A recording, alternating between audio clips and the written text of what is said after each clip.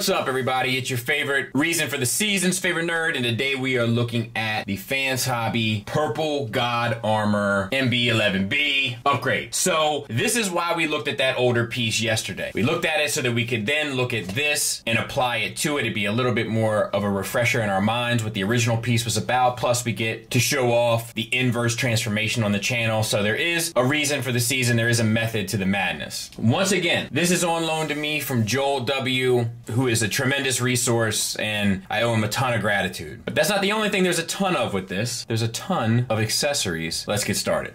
So he comes with this old big monster of a gun. You have this handle here that can slip down, and then this one adjusts as well. This is for different things than this, right? And he looks kind of ridiculous holding it due to size, but Power Master wise, it works great.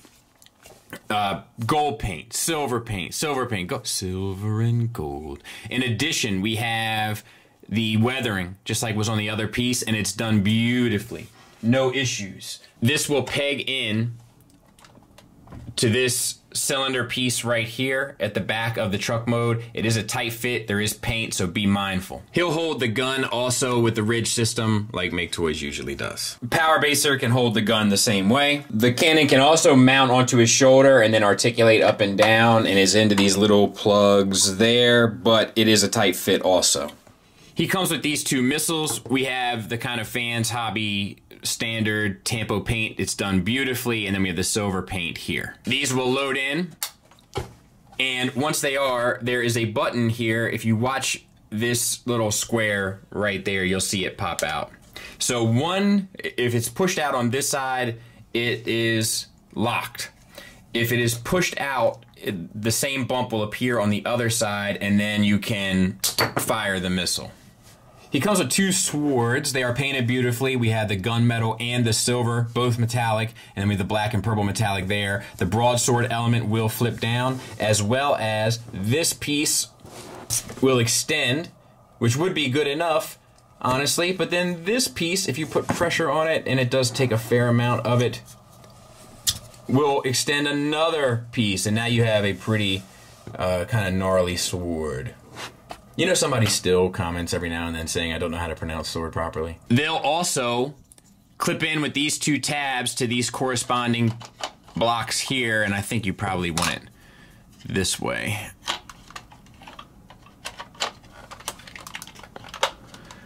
Once again, a little bit of a tight fit due to the paint, but it is there. Be mindful, don't scratch your paint. I'm only gonna do the one just for the sake of showing it. He'll hold that sword just fine with the ridge system like Make Toys usually does. You can also tab the sword into his side here, and he can have it sort of, you know, holstered, which is nice. Power Baser can hold the sword the same way. He does come with two swords. I can't remember if I mentioned that or not. He comes with three of these bad boys, three headmasters. I don't know anything about this character. The Japanese stuff kind of, I lost interest in it. I tried to watch it, it just, like, it wasn't for me. And I don't even know if it's in there, because I made it about halfway, or maybe a quarter way, maybe an eighth of a way through the Super God Math, whatever that Super God, whatever that thing was, and I was like, nope, I'm out. But I did watch the Headmaster show. I don't remember him being in that. So, these are the three options. There are subtle differences and expressions between these two, and then obviously the yellow versus the red, and then the crests are different on the brow, and then this one is like kind of a more feminine look. There are a couple different things about these. I'm going to show you the transformation of one, and then I'm going to show you the difference with the other two. But they are beautifully painted with the silver and gold, and then the red as well. It looks good. Forgive the paint on my hands, by the way. I just finished up a diorama, which will be the showing of will be on Patreon here starting soon. So you take off the kind of brim of the helmet, and then you disconnect the legs from the back and pull them down. I have a tendency for them to pop off the ball pegs. The second one I've done. But you get this fella. You got ball pegs here at the shoulders. You get out to there, so nothing special. You get a swivel all the way around. You do get an elbow hinge that gets you about 90 degrees. I say let's give it to them. Ball pegs for the hips. That get you too far sometimes. Out to there. The knee bends all the way for the full range. We do have purple and silver paint on there, as well as red paint for the eyes. So there's a lot of detail and stuff in here. Does the head swivel? It does. So that's kind of the bread and butter of what these guys are. They all kind of transform the same way. The helmets just pull off. And this one is actually misleading because the other ones show like there's a purple peg here that it kind of slides on. So that one doesn't. I guess it's not a purple peg, it's just misleading. So all three of them do pull off. I thought there was a subtle difference, but it looks like they all go the same way. Those three fellows we'll store in here. This connection here is super hard to break. So I suggest taking this piece off, which I'll show you how to do when we start transforming it in order to get it. But once you have it, then you can lift this up, and there are 3 places in here for your 3 little friends, and you just kind of have to painstakingly, you know, apply them until you have all 3, and then you can close this all back up, and then you can even see them in the windshield, and that's a nice touch. Also, inside of the cab, these little notches here will keep tension on the helmets if you have the bots stored in here as well. He comes with this alternate head for the combined mode. The nice thing about it is you can extend the ears and raise this crest up. The ears are already extended. Actually, the crest might be up as well. It is. Which is going to make it look better. You do have to unscrew this one, which is a good assembly option. However, I'm not going to go through the trouble because I don't want to strip a screw or cause any potential damage, as this doesn't belong to me. But the gold paint, it's inside of the expansions here, like from where these ears expand, you know, and it's on the crest. The silver paint and the red metallic, so the eyes look good as well. I do feel like the eyes still sit a little low. I would have wished them to sit up a little bit better, like more in line with the gold on the ears here. Now, the beauty of this thing is supposed to be that it's like a giant gimmick, right? So we're not going to break gimmicks down piece by piece, but we're going to talk about them as we go. So you can flip this piece up here and have this facing so that the bar is down, like the open notch is facing down. Then take your truck and open it up, and these 2 holes here will fit around this peg, which is a little strange because it doesn't look like it should. But let's see here. We got to get it lined up, and it's a little tricky to do in the camera. There. So there. And, you know, let's back her out a bit. I mean, it's goofy, right? You know, and it doesn't stay in extremely well. But, you know, posed or a picture or anything like that, you'll be able to get away with it. Now, if you take the same hitch and turn it around 180, take your trailer and slide the middle piece into that ridge, and now you have it connected to that. Let me show you that. And there it is. It is huge. Huge! And goofy, you know, but it does work. And I got this a little, let me just make sure that, you know, like, the whole thing will move. You know, it's just like you gotta have the space to display this, but it's cool that it works, right? That was the point. And then there's Tiger Tracks for a comparison. And here it is, kind of in truck mode, and I mean, it looks goofy, right, proportionately. It rolls like a champ. I'm not sure what this, you know, I know this is based on something. I'm not sure what they've kind of taken liberties with, if anything. These do rotate up and down a bit. Your gun, if it's plugged in, will rotate up and down a bit.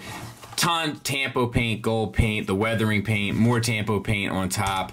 The purple, the silver and gold, the chrome. Like, it's just, they really did paint these things. Like, I like to see FansHobby make moves like that. It's good.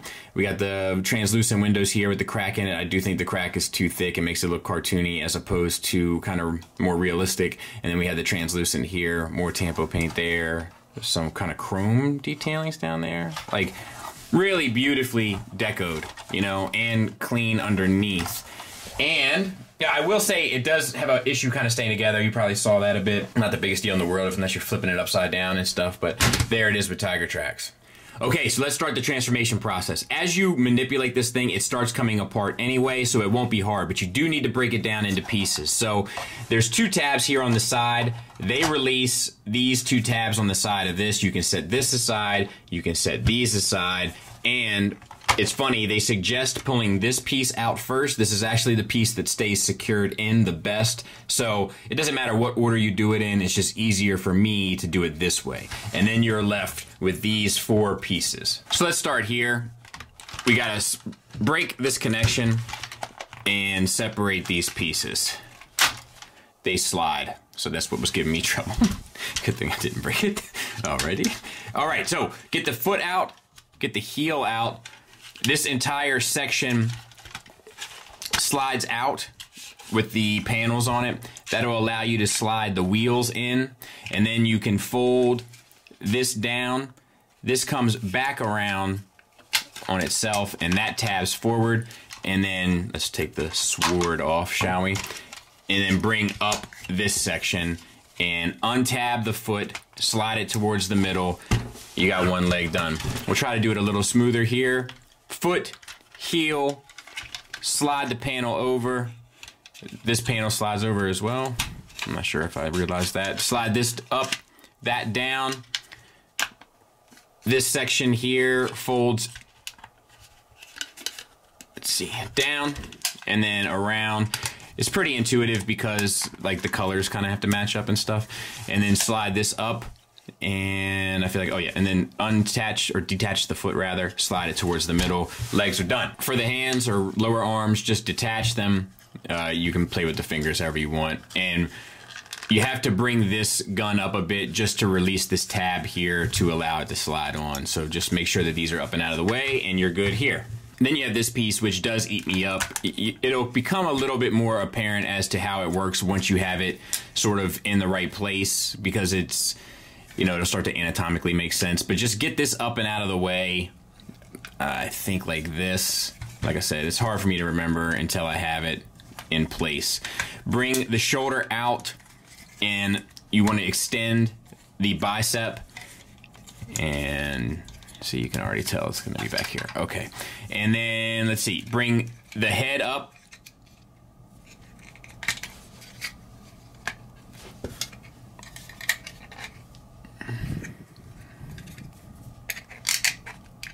It's hard for me to, there we go. And then this will slide on this bar here, and that'll form the front half of the head. This piece comes down and locks in there, and this piece comes out, and this piece comes down. And like I said, like I might, as I get it closer together, you know, I'll be able to kind of sort this out a bit better. But for right now, this will be able to at least get us started. So bring the wing out, bring the shoulder out, extend the bicep, bring out the back half of the head, slide it over and around, and now we can start putting them together. So line up, there's like 4 or 5 tabs here that have to go together. Line them up the best you can, and then connect the head. It is interesting how they engineered this, where it all works. You know, the waist swivel works, etc., etc. All right, then you have to add the back on. Where this comes down and kind of bumps out, that needs to slide into these 2 notches on either side. It's where they suggest to kind of start, but you see that? That's what you're looking for. Let me get you zoomed in on that. Right there. That's what you're looking for.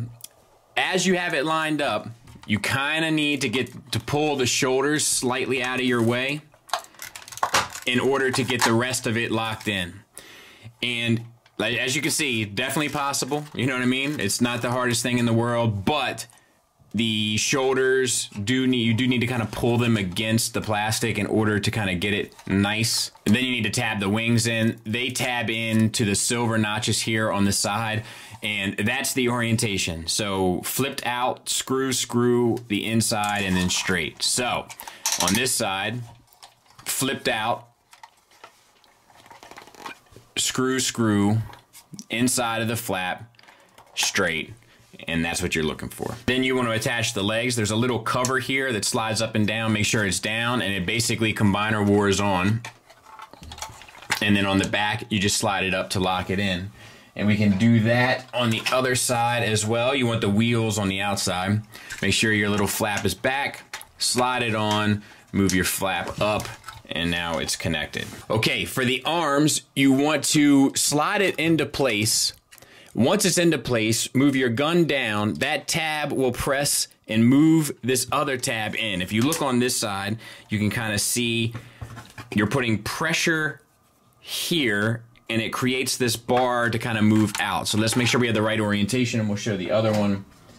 So we're sliding it into place, folding the gun down, and that moves it over and locks it. Very smart stuff. I'll clean it up, we'll take a look at it. So let's talk about him. He is light and hollow because he's basically parts forming trailer box, right? So I don't think we should hold that against him. Head is painted beautifully. We have the silver on the face, the red metallic eyes, the metallic purple. We have the silver dry brushing done throughout for the weathering. Nicely done. The head will swivel, not the full range, but I think more than enough to get a decent expression.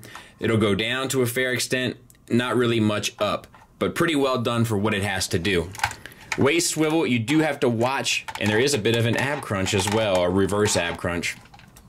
You do have to watch your flaps, but he can get around them. You just got to fold them appropriately. Once again, not the full range, but I think far enough for you to get a decent pose, no problem. Deco-wise, we have the metallic purple, metallic silver, the gold. It comes through beautifully. The weathering throughout, tremendously done.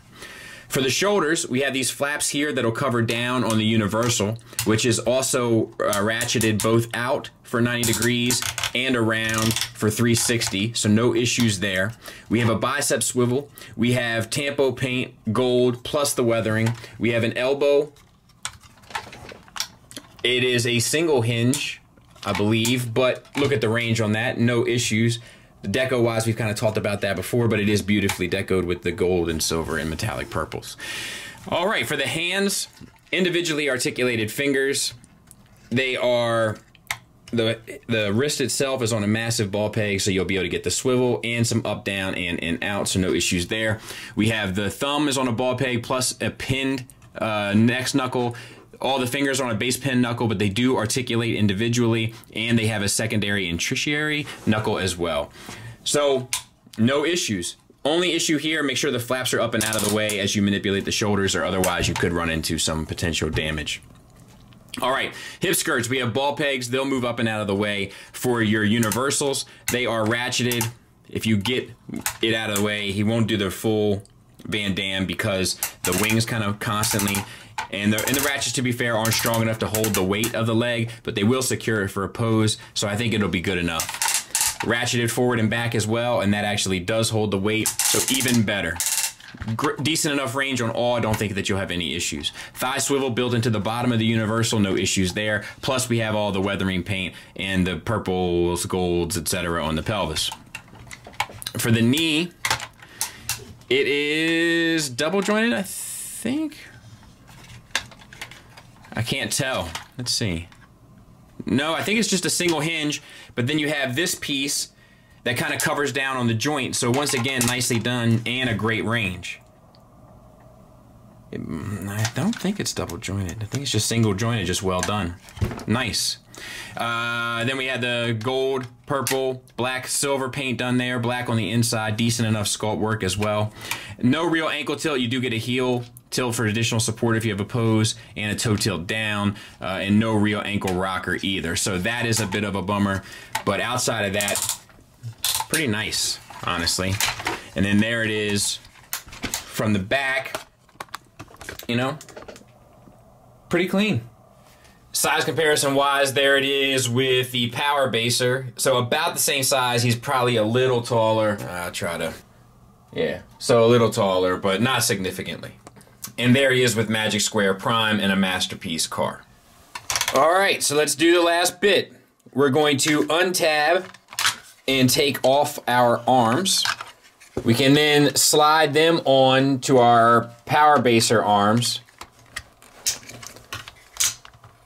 and plug them back in. And you're gonna wanna do that on both sides, obviously. On the back, slide down your slides there and then slip off his old legs. There's a release button here on the side. Push that. That'll allow you to slide the thigh down and then collapse the foot, or the heel and then the foot. Same on the other side. Push, push, push. Ah, I did it again. Push, push. So lay them upside down and then push these side pieces out here. These are the part without the flap, and the part without the wheels might be best. And then these two are gonna go into Power Baser's feet. So he has 2 slots on the bottom of his feet. There we go. There's one. There's the other. You gotta split this apart, so open this up, and give yourself some fighting room. You can untab that. There we go. Then you gotta get this connection, which is not easy at all. You gotta get these pieces off. It's not a big a deal, but you know, something to do with a little bit of caution. Flip these up, and then take your other crotch piece and slide that on, and then you can kind of do whatever you want. I think they're just supposed to sit up, but you can do whatever you want. And then you have this piece that just slips on the front of his chest. Like that. It just stays on with friction, but it works very well. Now, this is the one that kind of eats me up, so. And it's just because I have a hard time staying oriented while I'm doing it. So, split this apart. You want to get the head put away. So slide that back. And that should do it. Your bicep here, I think you want it so that the elbow is going to bend towards the body. Slide that in, and then bring that around. You gotta untab it from here. Then this piece will tab into there. And that is it. We'll try to make that a little cleaner on this one. Slide the head in, fold it into place, collapse your bicep, bring this around,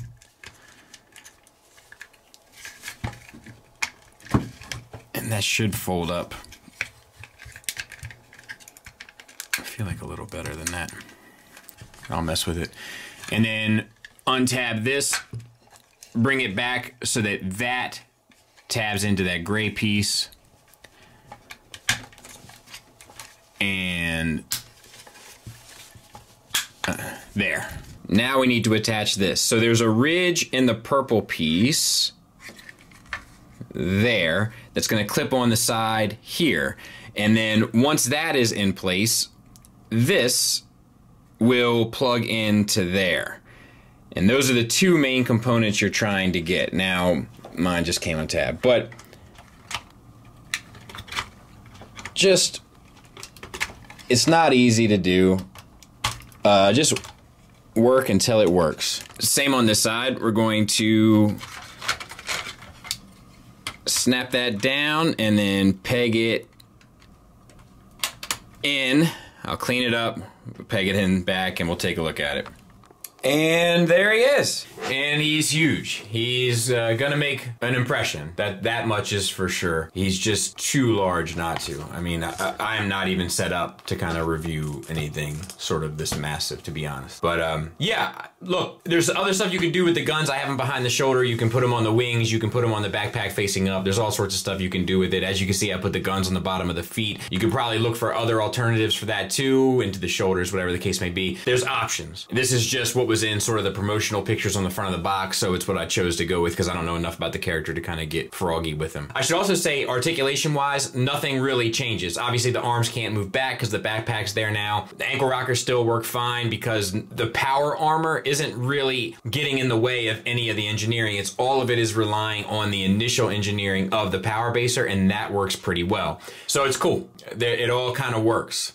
And size comparison wise, there it is with Magic Square Prime and a Masterpiece car. So just about twice the size, which is to say about a head shorter than a quarter scale Burt Ward, which was a gift given to me by Robert D. And I think it's, I think he told me it's what makes a house a home.